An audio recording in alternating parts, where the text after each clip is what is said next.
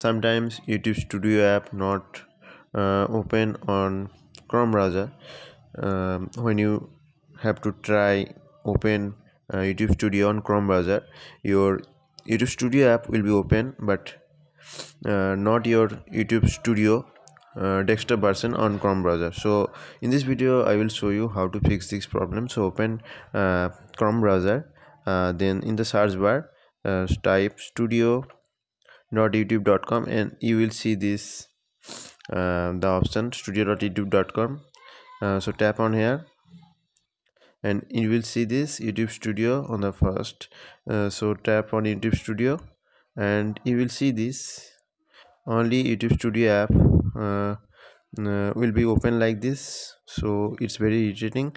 You want to try this and you will see this YouTube Studio app.